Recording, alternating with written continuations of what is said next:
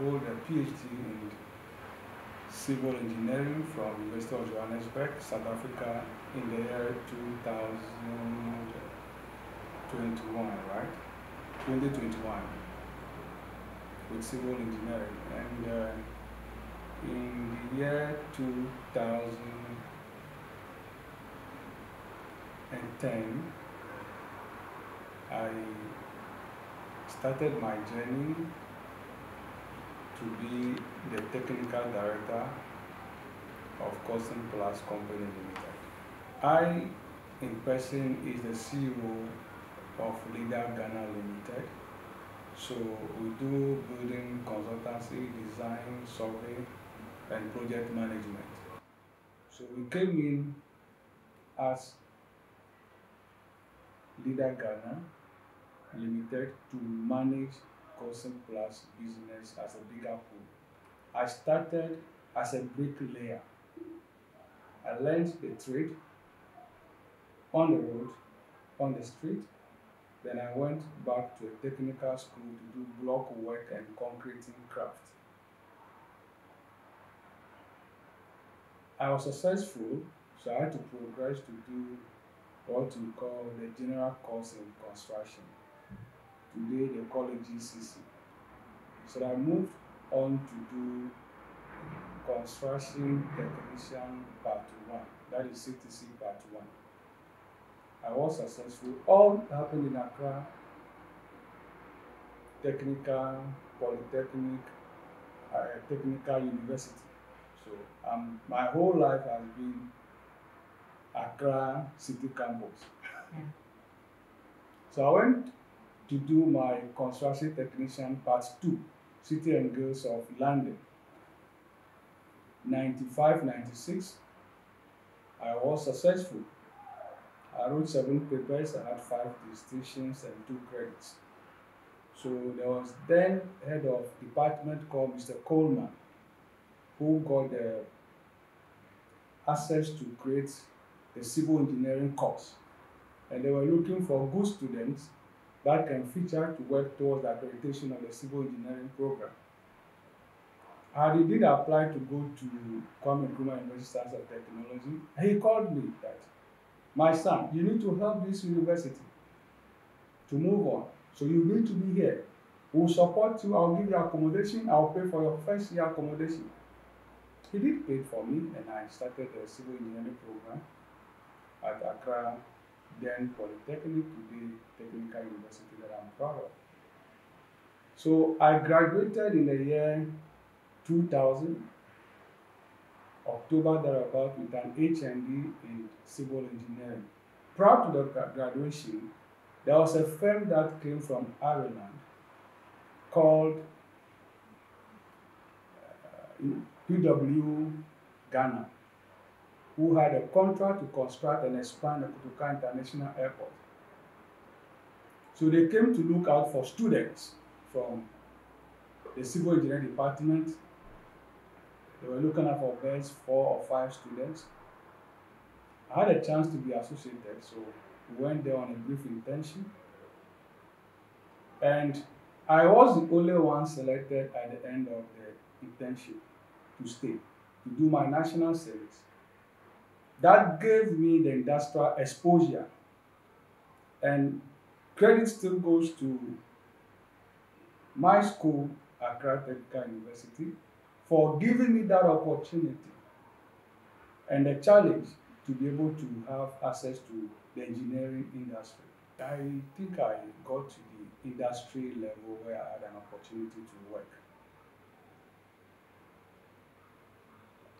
To go ahead, I think we heard about other students from then other polytechnics that were also on internship from Kumasi, Cape Coast. I think then there was all about 3 polytechnics. Accra, Ho, I've forgotten the third one, Kumasi, or Rachel Polytechnic. So it became more of a competition. You need to pride yourself, work hard for the image of your institution. So it will become academic, more of competition. And that is what I said, that I excelled. an assistant site engineer outright with a very good salary at the time. We expanded the Kotoka International Airport. I was a very young civil engineer at the time. We were supposed to lay the aviation ground lights with a tolerance of +5 millimeters. I led the team, we achieved it. We laid the bituminous asphalt to gain a very smooth and a touchable runway, and we have to create some grooving that when the plate touches, grabs. We did all these projects. And I asked, how did I acquire this knowledge? Where did I go to have this knowledge? But I think that it all came from Accra Technical University. You would think that you are learning nothing in the school, but it is a formative stage that it prepares you for the job market. There is that discipline, promptness, delivery of assignments, and you have to compete with a good class of students from GSTS and other renowned institutions, pre-sec and other schools in the classroom to be able to stand tall among your peers. There was a time I was a little bad boy. I went to Accra to have a bottle of Guinness. So I got to the spot, and that was Mr. Fatunade seated. And I had his exams to write the following day. Wow. So it was a Sunday, or at Accra to one Omutuo trying to have fun with friends. And I saw my lecturer. He said, Lawrence, are you here to have a drink? And I said, no, I just want to eat. I said, no, I know you drink. Come and sit down. So strangely, he bought me the first drink of Guinness, bottle of Guinness. I also gave the second chance, and we ended up sharing about 3 bottles each. And I thought that it ends there. The following morning, and I was in the exam hall, ready for my question paper. He walked past. I said, Lawrence, you think you are here to write exam to pass? Were you not the one drinking Guinness with me? Were you a part of the student leadership, the SRC, I was more of a part-time leader or unofficial tutor to my colleagues. Okay. Because most of friends who come to school, the workers, they come very late. I have to have a chance to explain what has been done in school to them. So some will tell you, we cannot be in school, we'll come in the afternoon for you to guide us. And I collect some small points for them. Then I support them to explain the learning. And also, I was the PESAC organizer.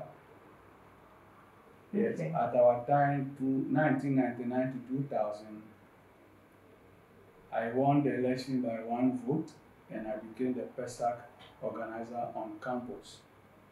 And the first time in the history of PESAC, we were able to organize an excursion and a float where other schools now began to copy from us. It started with all Accra Poly and the engineering department. And we also had an award where people we contested, we presented, some had some television, some few items to few selected schools in the School of Engineering. It was started with my year mate in the year 2000, before we left. So we did a lot as a student leader, but I never had the interest to become an SRC executive because the civil engineering study will barely permit you to have other conferences and gatherings because it's demanding, and because we're the first group to learn. There are only 3 textbooks in the library that you have to write your names to go and pick and do your work. So we were a class of about 29 and we graduated about 19 in class. So referred and other things were affecting people. So I better ran for my studies than doing much of the student work. But I was part of it at the dean and the faculty level. So that's what I did. Talking about your experiences, life experiences on campus, do you remember some colleagues for some activities or their lifestyle on campus? When you sit back nowadays, like, hey, those days when we were in school. Oh yeah, my closest pal by name Kwame Bedin Jr. He was the Zulu linguist at the time, and he's currently a retired military officer in the UK Army and a pastor in the UK. I think I met him on the 28th of January to share a drink and have some few discussions. And this guy, I can call him by the nickname, I think we called him at the time, Bai Toto. Bai Toto is now the head of HR of Stanbic Bank Ghana. Okay. So it tells you the crop of friends that I had at the time. A few of them are also in the United States doing other endeavors to profit their lives. And I still meet my friends anyway. Those are in Ghana, we meet and talk and have some good time together. But I mentioned affectionately that my room 304, That is the hostel. my hostel room, is the power of business. It becomes like the parliament where issues has to come for direction. So it means you created your own caucus in your room? Yes, of course, because the engineering department controls any elections on campus. If you want to become an SRC president, at the time you need to come to room 304. And that time, the SRC president lives in room 316.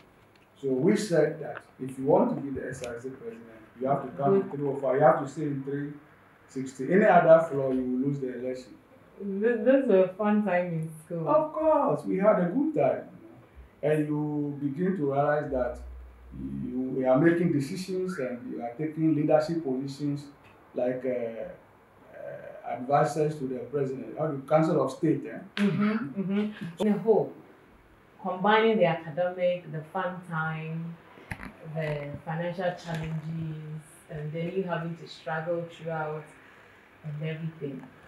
Would you say that your education formation in Accra Technical University, of course you had formation in other institutions, your resume tells it all, but for Accra Technical University, would you say it has been worth it? A solid foundation for that matter.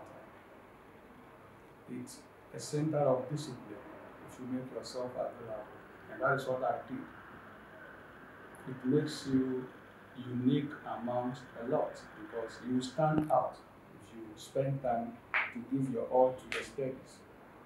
I got to Accra Polytechnic as a bricklayer to go and learn com skills, where they bring com skills, and my first attempt I failed everything because as a technical bricklayer I said, oh, you have to study. And the most difficult thing I've taken time to learn over the years has been com skills and English, because Accra Polytechnic taught me that to be successful, you should learn to communicate and communicate very well, but not just to pass your exams and be on the streets to be used by other people. And it has helped. So I give the educational structure, the system of Accra Polytechnic, maybe an 80 or 85%, leave the 15% for industry work, internships and industrial works. I think Accra Polytechnic is extremely, you see, unfortunately, I'm still using Accra Polytechnic. We appreciate it. Accra Technical University. You know, after the convention, by virtue of law, we inherit all abilities and assets of it. So we understand.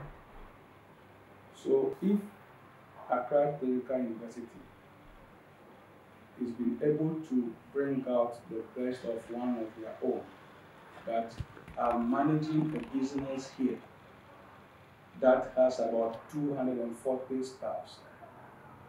I'll move from raw civil engineering to oil engineering We have about 7 filling stations. We have about 240 workers. We have 70 police trucks working for government, gold, and aviation products to the airport, and about 10 to 20 trucks hauling to the mines, Underwood, Ghana Manganese, and Benzo Goldfield mines. What else can I give to my school? I need to proud them and tell them they've done me so well that I've come out to who I am today. I want to believe that Codson is not the only place you have worked after school. Would you want to take us on that journey? Yes, in brief. Like I left school with an internship with PW Ghana, which I did mention earlier, that I stayed there to do a $5 million dollar project for the runway extension at the Kotoka International Airport. I was the youngest engineer who has the chance to even go to aviation management and board project meetings. So it is an Accra Polytechnic student. I look at people at the meeting coming from Takwa School of Mines, Kwame Nkrumah University of Science and Technology, and I said, so I don't have any of my friends around to also talk with. A Polytechnic student, I said, okay, I can pride my school, I will do it. That's what I did. And I became a head of department at PW Ghana to lead the survey team, engineering survey, to do setting out of projects and the road marking and everything and construction, and lay the pavement into layers. That's what I did at PW Ghana at the Kotoka International Airport project phase 2 rehabilitation. I left there to Mikeleti Company Limited in the year 2006 to do the African Cup of Nations preparation for CAN 2008 as the head of engineering. We were on the original sports stadium, the other projects in Kumasi by Konsa, and other few projects in Tamale and Esipon in the Western region. I was the head of survey. We did that project. I set out the entire 2,700 stanchion columns with a bearing and degree movement, and we were successful before time. The first time I got to know how to mark out a football pitch and form the orientation to bring into interaction the audience. You don't just set a football pitch. If you don't set it out properly, you will notice that some spectators will be at the blind side of the pitch. Even though they can still see on the pitch, but they'll be seeing shadows. And so I had that experience through reading and the preambles to be able to set it out, which I did successfully. I left on to do another project for the Utility Company Limited. The first ever artificial turf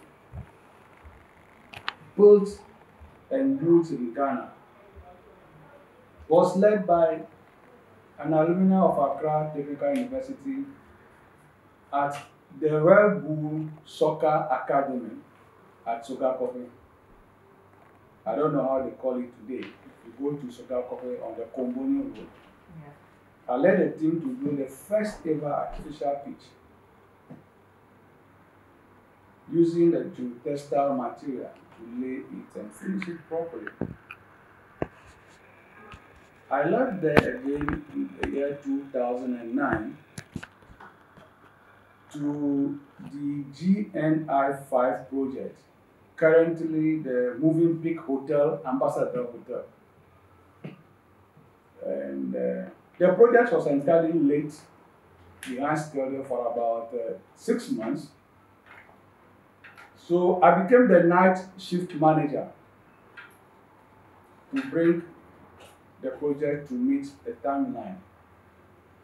We did a good job and we achieved target without challenges. I went ahead I think in the year 2009 thereabout, to start around the Tetekwashi, the Villaggio project. To completion, it went successfully. And so my life has been projects upon projects, consultancy, and engineering. So the major projects until the year 2015 and beyond. If you profile civil engineers, yes, Lawrence Yao will be one of them to consult for projects or to be employed by the employers. So it's been the gift, the knowledge acquired from Accra Technical University. One thing that you cannot take from him is that he is somebody, I don't know how to say it, but every chapter you go into, he is there. If you are talking about finance, you think he's a finance expert. If you are talking about transport, you never know his background is civil engineering. When you are talking about safety, then he comes in. Then you wonder what kind of a dog is that? Because he's so learned, and being with him every day, you learn a lot. I would say he's the best. He's the best boss. I wish there could be a way to express that more better. But he knows we cherish him so much, and we want him to continue taking care of us as he always does. In the course of our discussion, I spotted this beautiful arena of your office. And for this, we want to talk about your achievement, because these medals and plaques and other things here, I want to really represent some achievements of your company. Can you just Yes, thank you. So we belong to a competitive industry where we do an annual review of our performance. So we contested for Oil and Gas Award, the 7th, 8th, and the 9th edition. Oil and Gas Award is for the oil petroleum industry up and downstream. So we had the first time became the haulage company of the year, and then we became the most safe business destination of the year, and then we have the other ones, which is we are the logistics company of the year, and a company that do delivery to the airport and other companies without product contamination.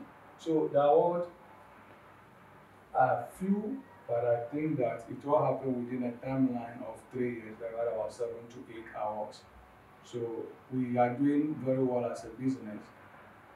My wife and the children understand my role, that is a difficult one. Unless there are emergencies, they reach out to me maybe 3 times in a day, or I do, for us to find out how we are all fared. And I spend time to personally teach mathematics, art, and science on weekends. If I'm not traveling, I spend time to go through, review their weekly assignments, and check their results. And you should tell me why you think you cannot do better than you are doing, or why you are not doing well. So we talk as family, and if my phones get busy after work, then it's now a family time. Sure. I still have my mom and my grandmother alive at the age of 102, so I'm more of a family person. My dad retired as an appeal court judge, and we still talk as a family. So my life is not entirely work, but I'm also a family person. I spend time with the family. I'm also a Catholic, and I'm a devoted Catholic. As we are talking, in the season of Lent, which we don't normally bring to the public, but it's so obvious that anybody who knows a Catholic will tell you we are in the season of Lent. So I've also spent time, and I worship with St. Charles Borromeo Catholic Church at Oyibi. and I've been the head of their project council for the last 7 years. I was the last boy among the 9 children, and I had other 4 big brothers and 4 brothers and 3 sisters. So I think 2 of them are older than me, and all the boys are the elderly ones. Unfortunately, we've lost 2 of them, and so talking about family, I've ended up absorbing the children. I read anything John Grisham, the lawsuit, the Pelican Brief, the Testament, and I've read all of them. The Runaway Jury, I've read extensively. My favorite books that I read, novels, is all about John Grisham. And I still read. So if there's any new one, I try to pick one and put it on my shelves and read. So I spend time to read. I have about 6 students of Accra Technical University working with me here. What I've come to realize is that the youths and the people that we employ today are always waiting for a straitjacket instruction. They are not being innovative. Do something impressive for people to correct your wrongs. And so you are doing well, but you can do better. And we should not, the youth should not be unnecessarily too smart to think that they are so intelligent that they can outwit their employers or their teachers, or put foreign unedited informations into their thesis and documentations and think that they can walk away and graduate and become holders of a degree or a master's certificate. In the industry, it will expose you. We need to mentor them. So I would love to have forums and have conversation with them and interaction to tell them what they can do and what they are capable of doing. When you find yourself in school, you are a failure, but strategically you need to position yourself. I would like to say, if I'm permitted, to say a big thank you to ATU for identifying me as an individual to have a conversation with me, to enrich the school's information desk or portal, to be more of inspiration to the young ones and my other colleagues and seniors before me. It's gratifying. I'm grateful, and to the head, the vice chancellor, the staff, and the management of my school, I'm saying a big thank you, and may the good Lord bless and keep you safe for the good work you are doing.